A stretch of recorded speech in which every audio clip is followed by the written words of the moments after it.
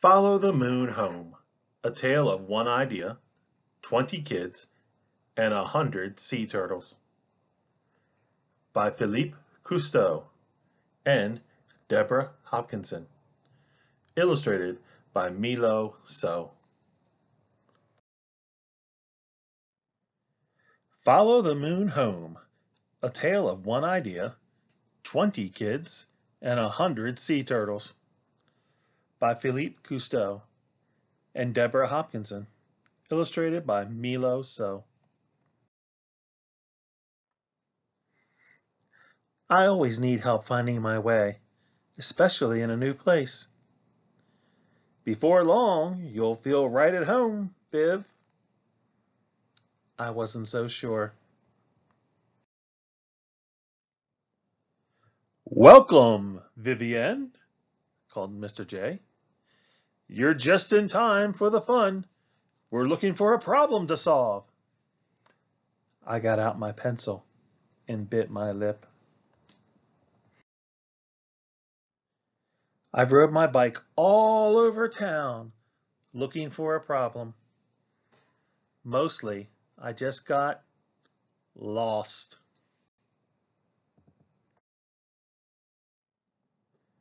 On Saturday, I took Samson and Luna for a run on the beach. Mostly, they pulled me. Let's make a gigantic hole, I gasped, plopping down. My big digger and my little digger sprang into action. Suddenly, it was raining sand. Looks like fun, but be sure to fill in that hole, said a man walking by. It's nesting season. I smoothed out the sand, and we all went to look. What do holes have to do with turtles? It's because of the babies, said a voice. I whirled to see a girl from school. I'm Clementine, she reminded me. Baby sea turtles need a clear path to the sea. Holes and sandcastles get in their way. I didn't know we had sea turtles here. Samson pulled on the leash. We do. Oh, and look what happened to this baby, cried Clementine.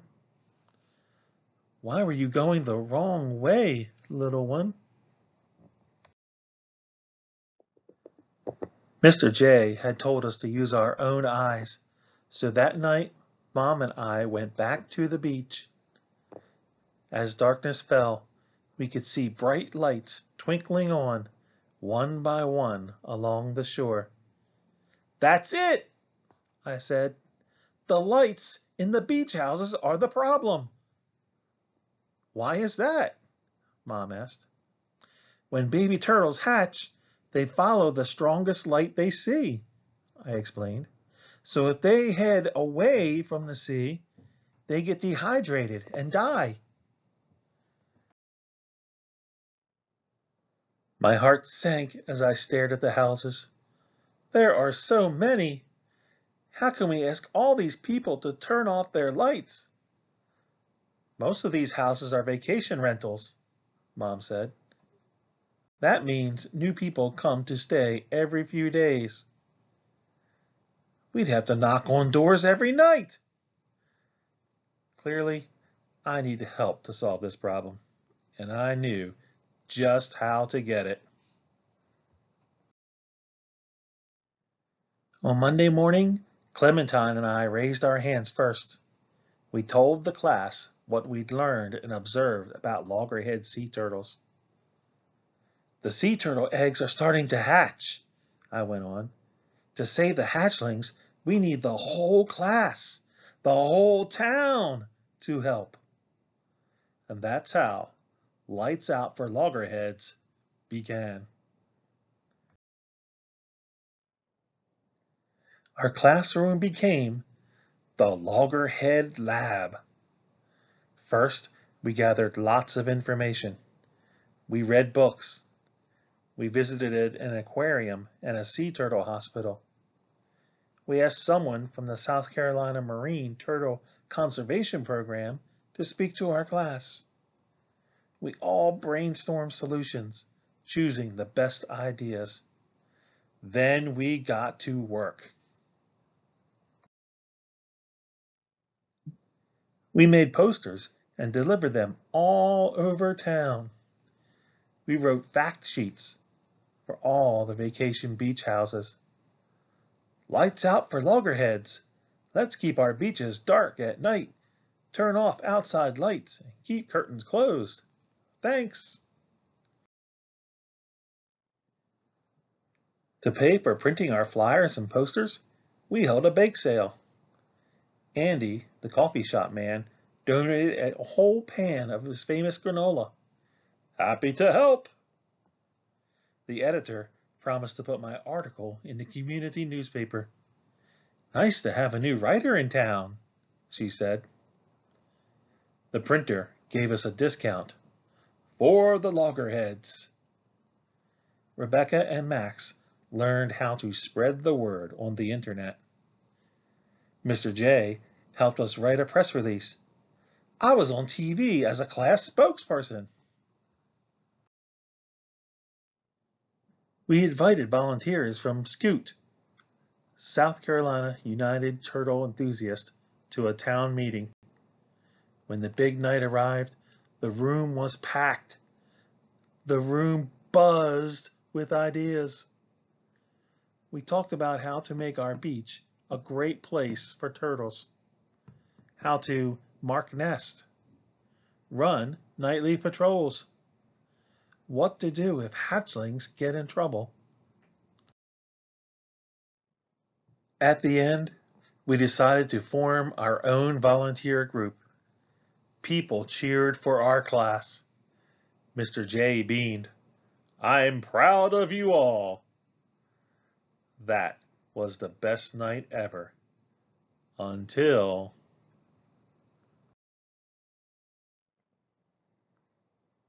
On the last evening of summer school, we went on a turtle patrol. Lots of parents came too. Everyone smiled as we watched the lights along the beach go out one by one. We had done it. Suddenly, a movement on the sand caught my eye. Over here, I whispered. We crept closer, careful to stay quiet. A crescent moon shone on the waves. The sea glittered like silver. I made out the first one, then two hatchlings. Soon the sand seemed to boil over with life. Tiny turtles, no more than 2 inches long, burst from the nest. We watched, barely daring to breathe. Would they know where to go? Then they were off, scurrying over the sand and into the shimmering sea. We stood together, smiling and silent with wonder. Then, just like the turtles, we followed the moon home. Letter to Young Activist. When I was a little boy, I loved to go outside. My grandfather, Jacques Cousteau, was a famous explorer and always challenged me to go out and explore the world. One of my favorite things to do was to visit the beach. My earliest memory of the beach is from a trip my mother took us on to Hawaii. Each day we would go down to the beach and explore the tidal pools.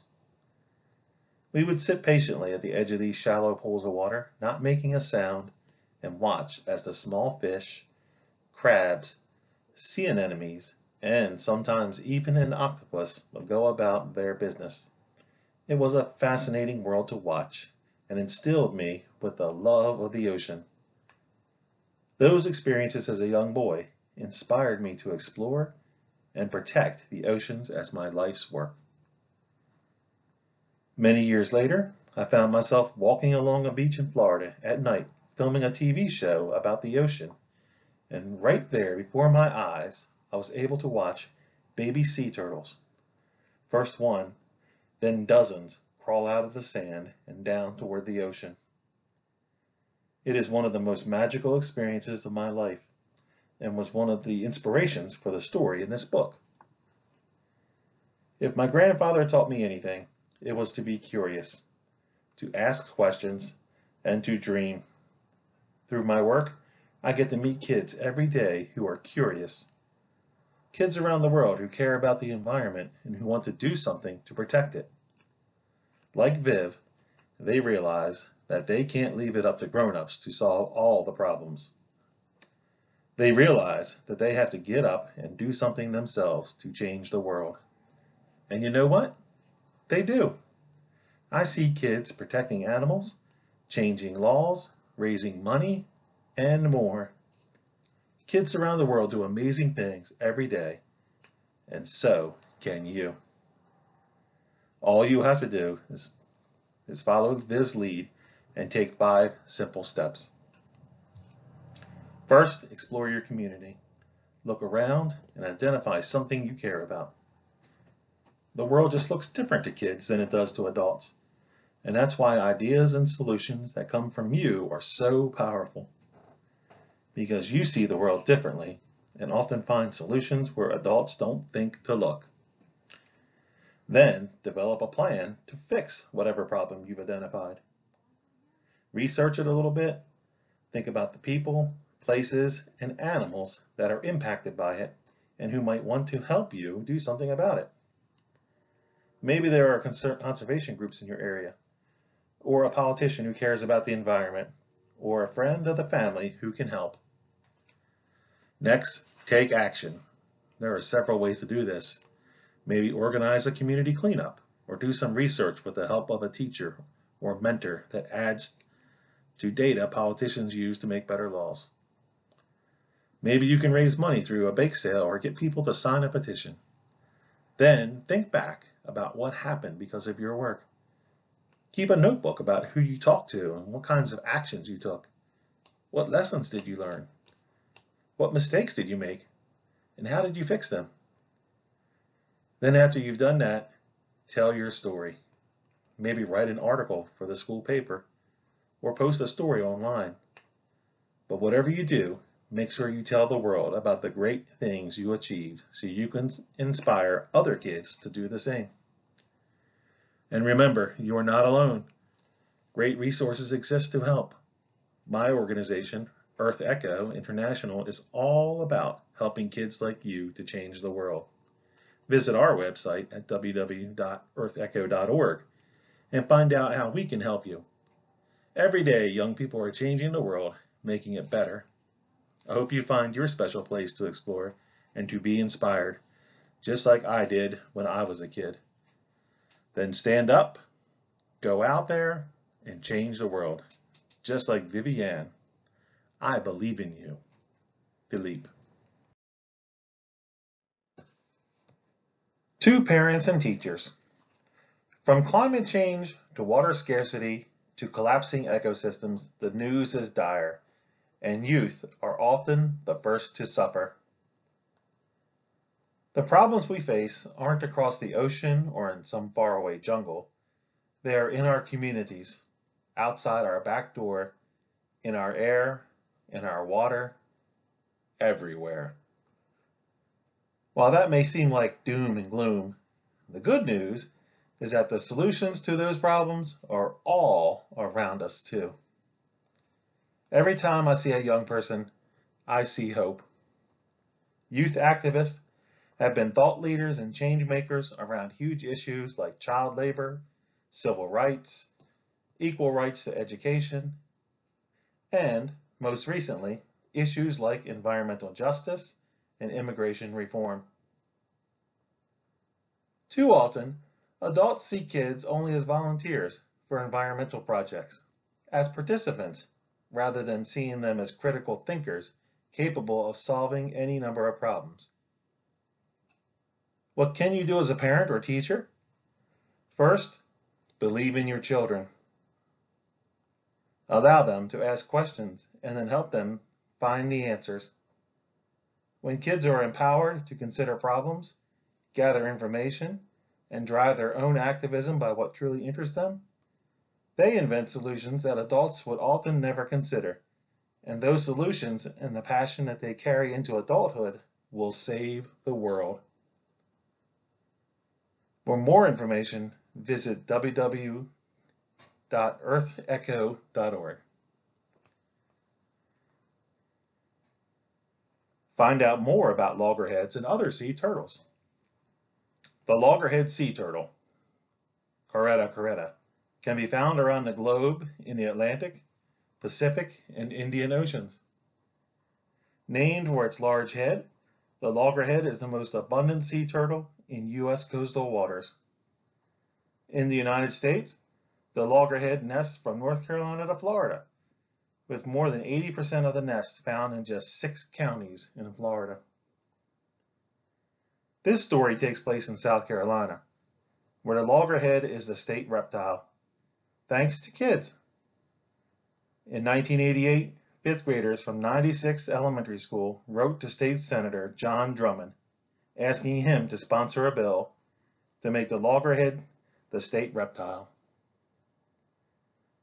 On May 8th that year, in the Spartanburg Herald-Journal newspaper, Senator Drummond said, "Every time I go to town or to church, one of those children asks me about the progress on that bill." The bill passed. Loggerheads all over the world are either threatened or endangered, both in the seas and on beaches. That means that while protecting and safeguarding their nesting sites in the United States is essential, it's not enough. There's more to do. From May to mid-August, loggerhead turtle mothers come to shore to dig their nest and lay their eggs. Each nest has 120 eggs on average. The eggs that then hatch in 55 to 60 days, from July to the end of October. Volunteers often find and mark nests early in the season during dawn patrols, and later nest sit during night patrols to be sure the babies hatch safely. In the sea, the greatest threat to turtles is being captured in fishing gear such as long lines and gill nets. Garbage in the ocean, like plastic bags and balloons, is also a big problem for turtles. On land, loggerhead nests and hatchlings are threatened by beach development and artificial lighting on shore. When baby sea turtles hatch, they instinctively follow the brightest light. On a dark beach, the moon on the water, or whitecaps on the waves, leads them to the sea. But the bright lights of houses and businesses can cause the hatchlings to turn inland. The life of a baby sea turtle is not easy. They face many predators, but they are doomed before they start if they can't reach the ocean.